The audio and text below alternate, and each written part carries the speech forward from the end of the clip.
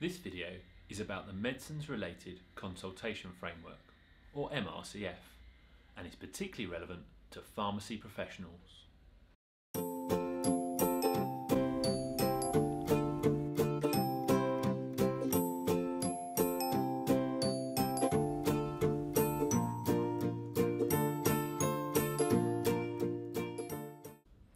Welcome to Consultations for Health, helping you progress in your communication skills to optimise the care of your patients.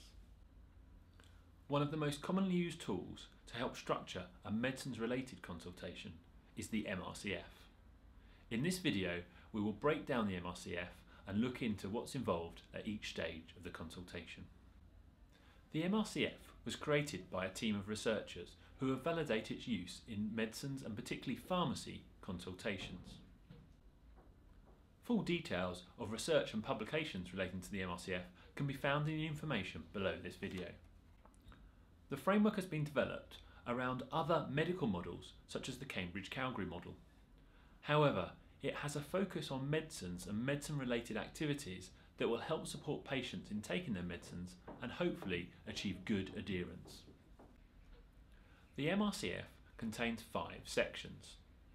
4 sections are about structuring and ordering the consultation and what needs to happen when and where. The final section is about general consultation behaviours and things that we've discussed in many of the other videos in Consultations for Health. While this list of consultation behaviours can appear very much like a checklist, these will become second nature as you develop and practice your consultation skills. Most of them involve genuinely and actively listening to the patient who is in front of you and not following your own personal script or agenda.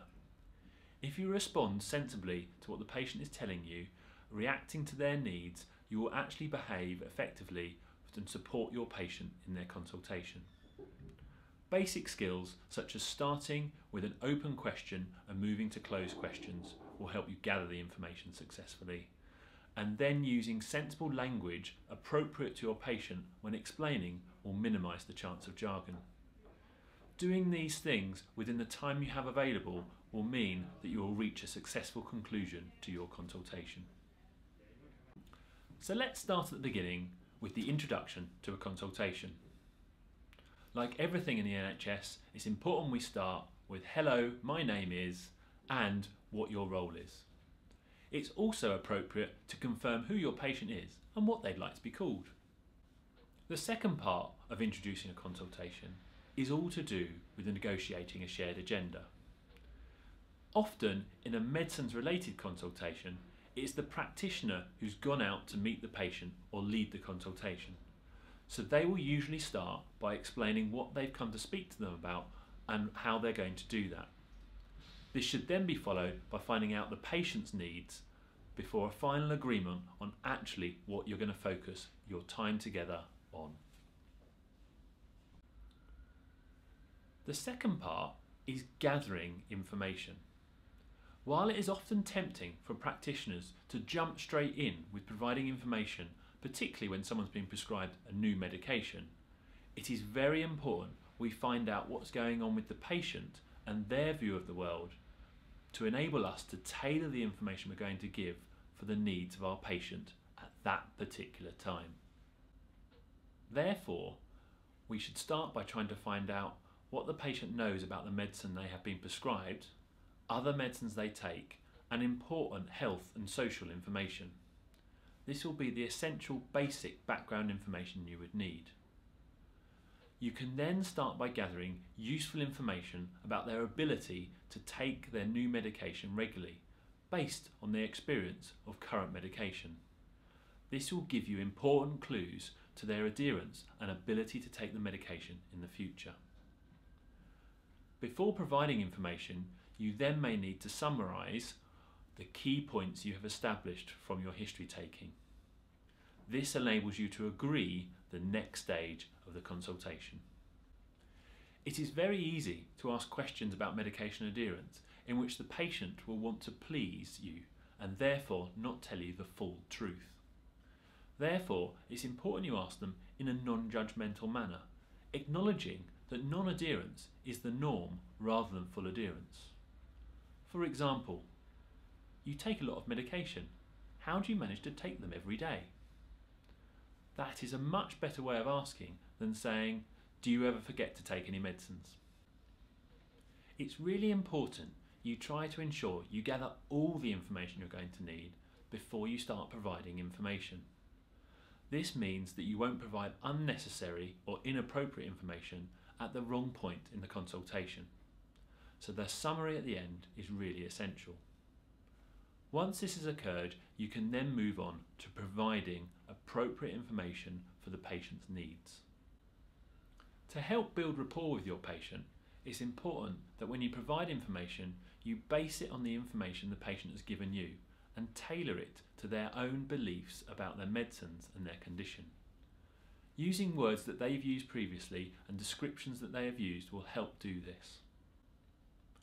When designing your management plan, it's important you involve the patient in every single decision. This will help them take ownership and responsibility for actions which they are going to have to take. Try to avoid always making suggestions of what they should do if they identify problems or issues, such as, you could put a reminder on your phone or store your medicines here. Encourage the patient to first come up with these ideas and then support them to actually execute them. Throughout the process of providing information, it's important that you chunk it up into small manageable chunks of information that the patient can easily remember and digest.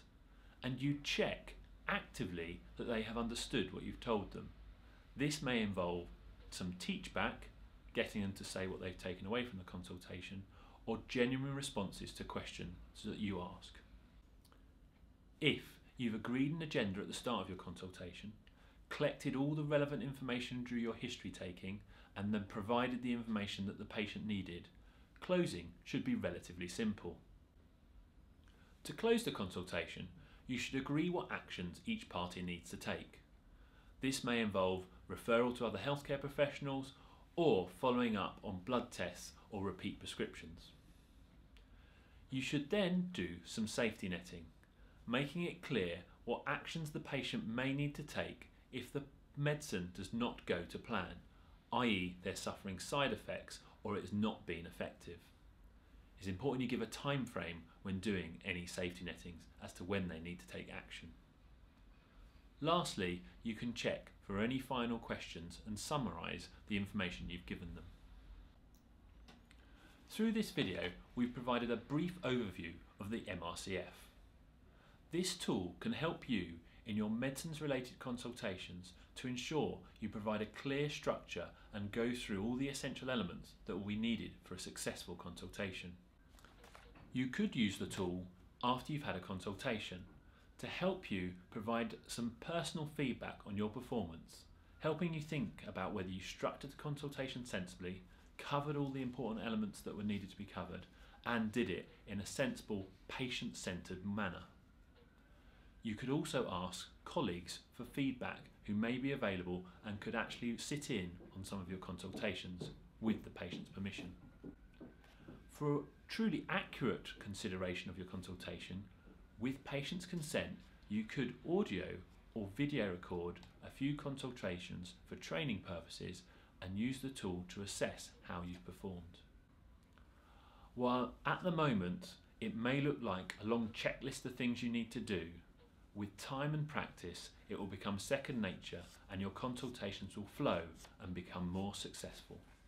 We've covered an awful lot of consultation behaviours in this short video about the MRCF. Through the Consultations for Health YouTube channel, there are other videos that break this down and can support you in your consultations. Please get in touch if you need more help with particular aspects of consultations or you have videos that you think will be helpful to you and other people. Thank you for watching Consultations for Health. Don't forget to follow us on Twitter, like our Facebook page and subscribe to these videos.